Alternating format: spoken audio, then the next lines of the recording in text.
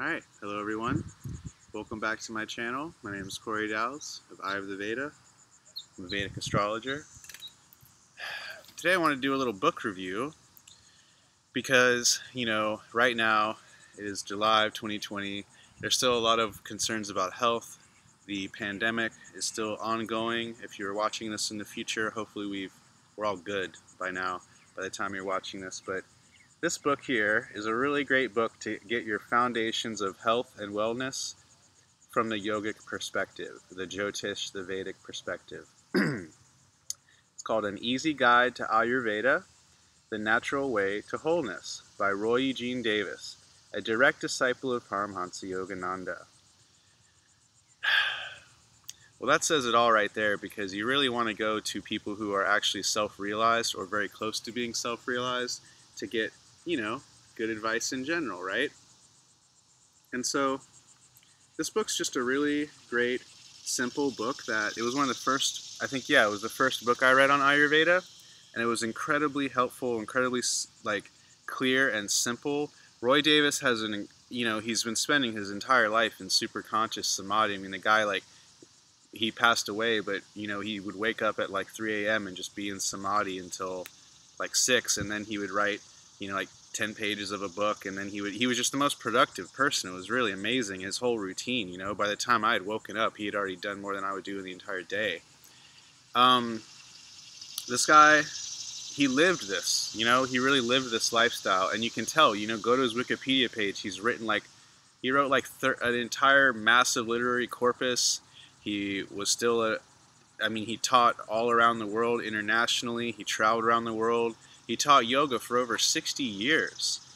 And he stayed in really good health, and he lived till he was 90. He was still glowing and radiant, even at, 89 years old. So, this is a great book. And what I like about it is that it really gives you a lot more of the spiritual emphasis. When you really understand that you are pure consciousness, everything healing and everything from health and wellness comes from the inside out. And this book really reinforces that. So there's also some really simple, clear chapters that I'll explain, or that I'll, give you guys a preview of. Basic principles and practices and routines. This is what every Ayurveda book has. Your little fill out your questionnaire, learn about Pitta routines, Kapha routines, Vata routines, guidelines to understanding it. That's more of that. Choosing foods that balance it. Your constitution. The basic idea of Ayurveda is that what's good for you is maybe not good for me. Each person has a different inborn constitution determined actually by the birth chart and the 5 elements and the arrangement of the planets and everything. And that determines that certain things are going to be better for them than they are for another person. And so Ayurveda is very big on the saying it's not necessarily what symptoms you're having, but what type of person is having those symptoms. And then it goes into routines for physical and mental cleansing. And the last chapter is really cool: rejuvenation, enlightened living, and conscious immortality. That's the most important chapter. Then you also have a really cool appendix that goes into the inner world of colors. What does it, does wearing the color black a lot versus wearing the color white have an influence on your psyche? Of course it does, and this Ayurveda goes into all of that. It even goes into gemstones, how light is produced, and it just explains all these things in a really crystal clear way. So the inner world of gemstones is a really interesting chapter, and then it kind of touches on some of the astrology stuff in there, but very simple, basic stuff. So I highly recommend this book. Oh, the other great thing is that it's only $5. And yeah, another amazing thing about Roy was that he created his own publishing company. So all of his work, all of his books are so cheap and so affordable, and they're just so dense in wisdom. And he had an exalted Jupiter delighting his Lagna Lord in the 9th house.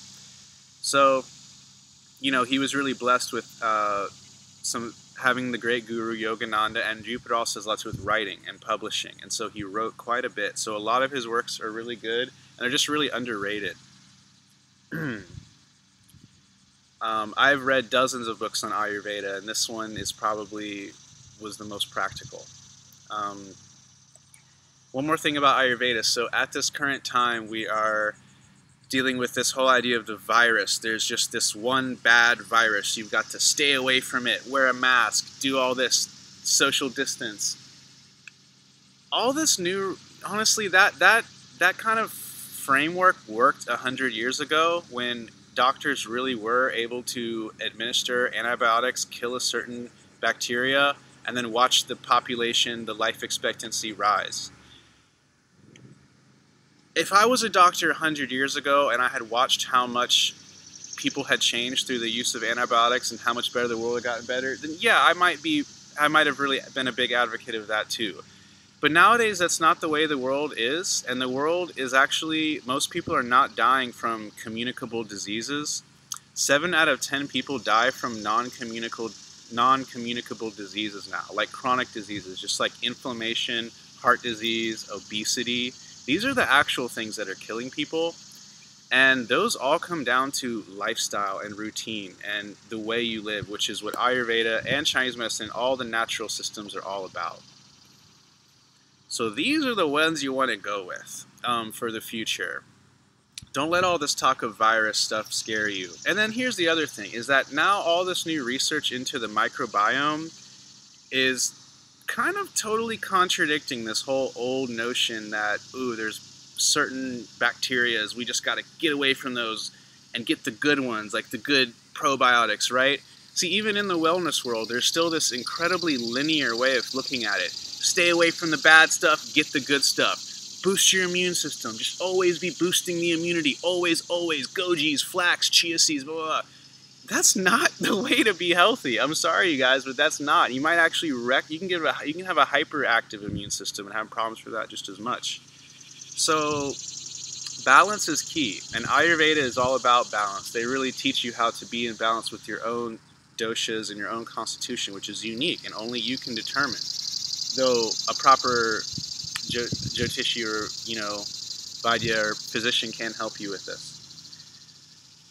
The other interesting thing is that, like, they've done studies where they've taken the microbiome of obese mice and extracted that and put that into the microbiome of healthy mice, and those healthy mice got obese. So your microbiome, your gut health, your Agni, your metabolism, this is what really, really determines whether you're going to be able to survive a virus or not.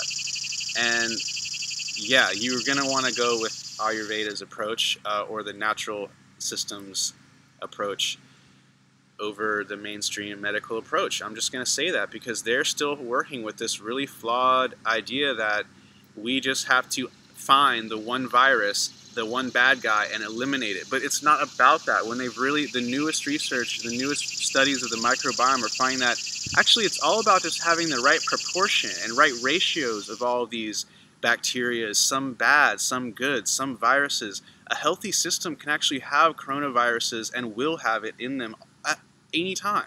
And it's only stress and other things that would actually activate it and cause it to cause the problems. So it's all about not even just like having one good thing like lactobacillus or whatever, or one good supplement. It's about how you live. It's about the balance, the proportion of all these gut bacteria and all the stuff within your microbiome, which is made up of some viruses, some bacteria, all kinds of things. It's actually funny because it's made up of, food and particulates and earth. And the microbiome is the seat, is where your fire and your Agni and your metabolism comes from. Well, Agni is Mars. Mars is Kuja. Kuja is literally a word that Ku means earth, Ja means born from the earth. So Mars is the fire that is born from the earth. You can't have a fire without having a stable earth to burn off of, the wood.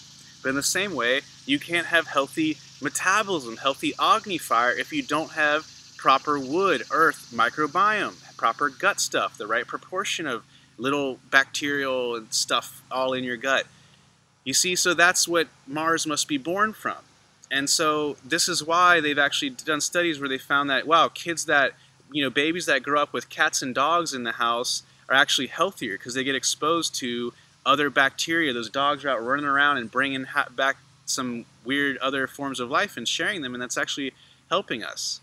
So The most recent research on Ayurveda, or on science and the microbiome, has actually strongly validated Ayurveda and this whole idea of different doshas, because different ratios of bacteria are like better for different people, and they work. So basically you can be healthy with a lot of different proportions and different types of ratios of the microbiome, thus implying that there's different constitutions or ways of being in health, and there's not just one state of health for everyone. Anyways, this is getting a little too in-depth. I've been studying a Robert Svoboda Ayurveda course on the microbiome myself. If you want to learn more about it, you might enjoy that course as well. Hope that gives you guys some food for thought.